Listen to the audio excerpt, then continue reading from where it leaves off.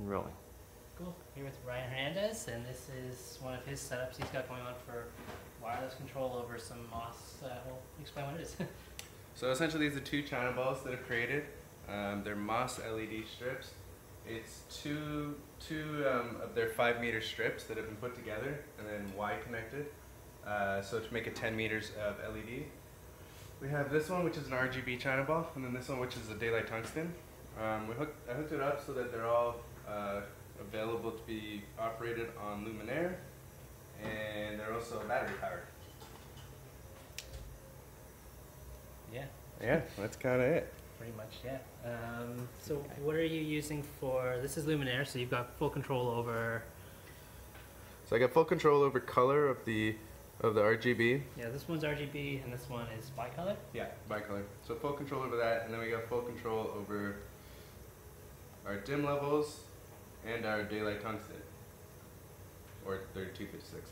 But on top of that, we can, I've been using it on set with different cues, different fades. You can change the timing, you can change your fade time, so you got a slow fade, long fade, or you can set it up into different sequences, so that if you want to do some sort of flashing effect, you can do that as well. So you've been using this on a set, you were saying recently with, so you've got a location with one setup, but you want to have two different looks on it, so you've programmed full-on scenes? Right, so because you can make different scenes, I've hooked all the practicals that we've had up on set onto a certain scene, and then if we've been block shooting and we move on, we got to go back to that scene. It could just quickly figure out which scene you wanted and go back to it.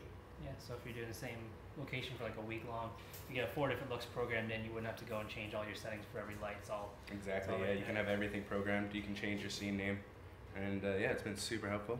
And this could also be done wired, not wireless. Of course. The benefit of the way you're using it wireless, do you find there's a big difference than using a board? Yeah, because this way I can walk around. I've done a lot of jobs now where I've been walking around with DP, looking at different lights, just adjusting them as we go through the setup. Or even I've had lights at the top of Mambos, and I was standing at the monitor and we would adjust down to a percentage of degree of adjustments. Yeah, and so what you've got set up here, you want to explain what some of this stuff is, the technology there? So this is just a wireless transmitter, wireless receiver. I have this goes back to a transmitter that I have speaking to an NTEC system, which then talks to an Apple, what are those things called? Is it Airport Express? Yeah, Apple Airport Express, yeah. And then that's how the iPad speaks to it. Maybe we can walk over and just, so this one's your battery that's hanging here. Yeah. And then this one is your DMX controller. Exactly. And then the wireless goes out, and that's going over. So over here we have, this here is the setup. We also have a quasar tube hooked up. But essentially, yeah, this is our setup here. So we have our Apple Airport Express. That's what speaks to the iPad. And then we have an NTEC Open DMX system, and that's how it changes your Ethernet to DMX. And then lastly, it's the transmitter, which speaks to the receivers.